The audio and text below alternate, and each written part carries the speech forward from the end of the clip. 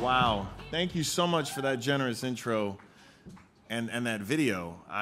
We kept Olympia up past her bedtime in order to be able to see that. So thank you. Wow. Okay.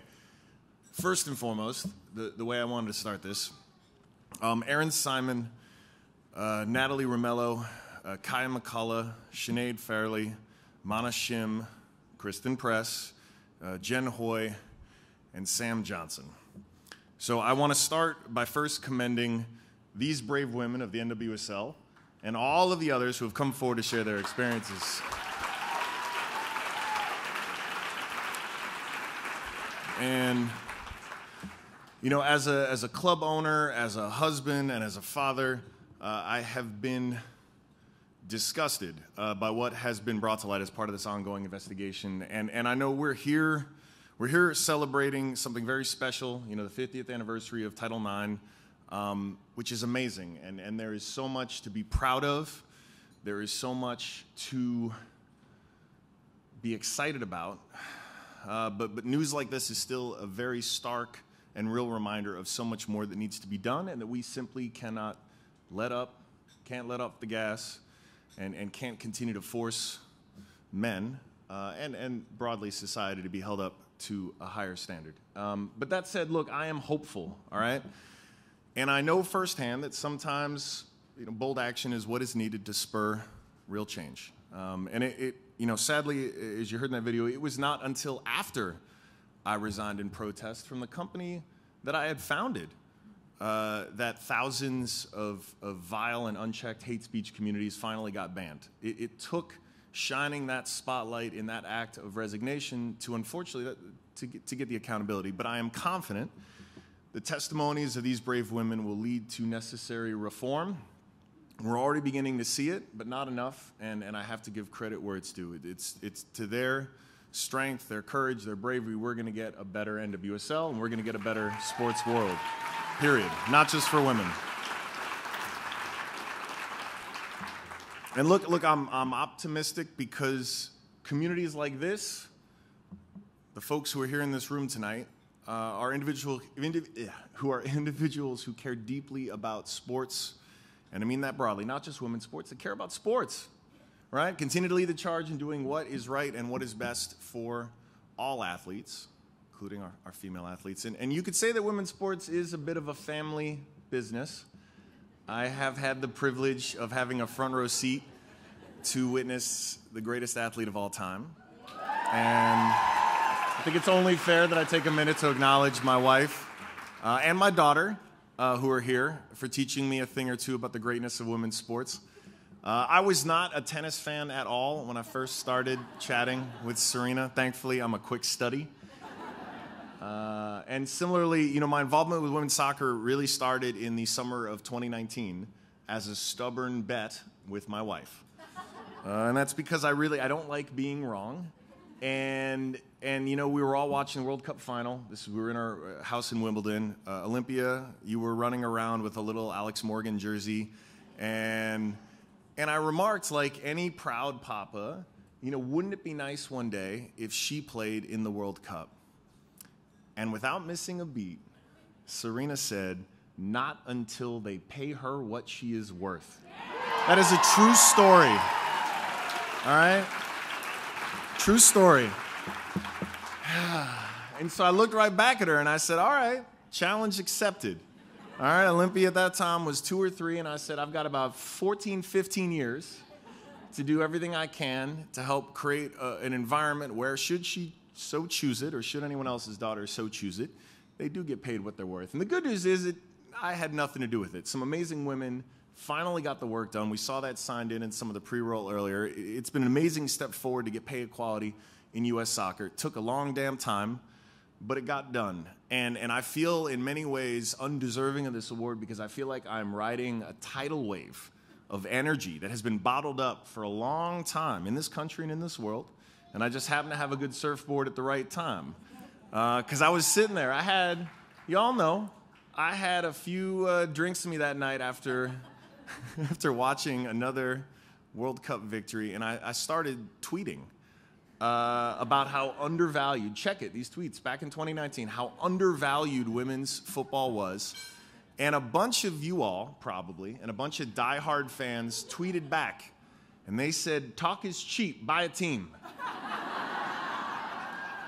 I said, okay, all right, the universe is giving me a sign. And I'll say this too, there were a few haters.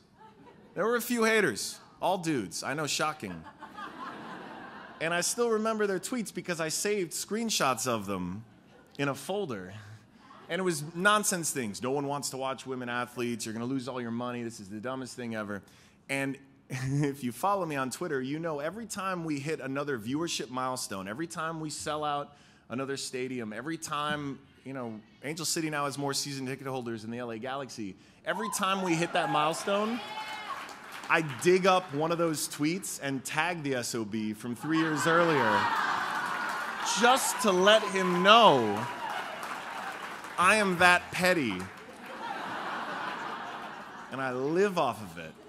It fuels me. And credit, you know, credit where it's due. When I met Julie, Kara, and Nat, the founders of Angel City FC, they had a similar version for a modern sports franchise using best practices from startups, from esports, from any franchise that was telling an amazing story.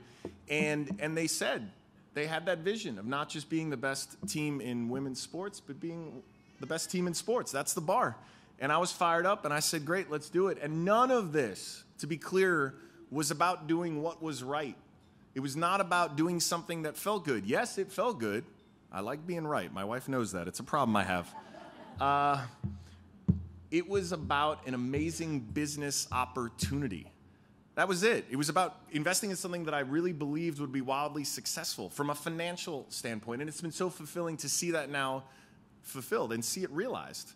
You know, at the end of the day, I think what is going to be this new chapter, thanks to so much of the amazing work that's been done here, is a change of perception about the women's game. Because at the end of the day, it is an opportunity to see greatness, to see it as something that fills stadiums, to see it as something that generates money. I mean, seeing the league's single-game attendance record broken just recently, to see all of the attention now globally that's been spurred around the women's game of soccer, I am just so grateful. And like I said, right place, right time, right? I'm grateful all the players, certainly both present and former, who at various points of the season have thanked me in one way or another. And I'm quick to respond to them that you know what? They shouldn't feel any reason to thank me at the end of the day. Trust me, because a dude in their position would certainly not be thanking anyone. I appreciate the gratitude, I do, but part of this that I really think we're going to see emerge now is for women to step into their greatness. And like I said, I've had a front row seat to it because the sport of tennis came to life thanks to a couple little girls from Compton who no one even believed should have been there in the first place. And again, facts over feelings. To this day, more Americans are tuning in to watch the US Open finals for the women than the men. And lo and behold, this was because here's a sport that's actually put dollars and airtime and attention towards supporting the women on a reasonably equal playing field to the men.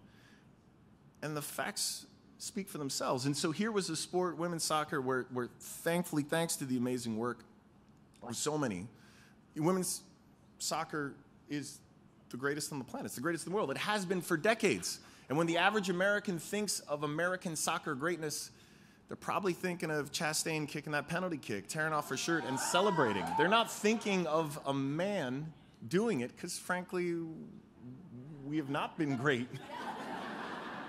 And at the end of the day, I just cannot stress enough, this means so much to me. I've just been in the right place at the right time. I'm really just trying to, win a friendly wager with my wife and make my daughter proud.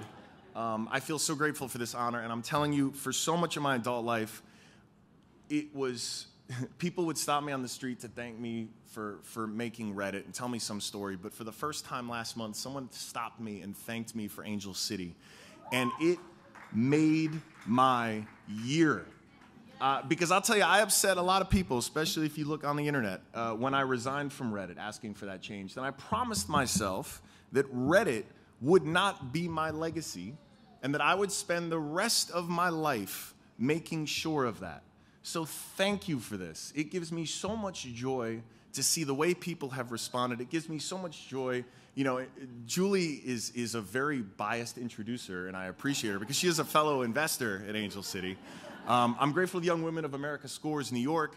I'm a Brooklyn boy, so I am just any chance to be back here in the city and to see young women who are finding their light and just loving sport makes me so happy. Billie Jean King, the legend.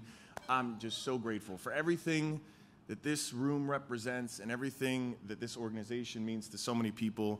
I am just a grateful recipient. And I'm telling you, there is so much more work to do, but you have my axe, you have my sword, you've got everything at your disposal.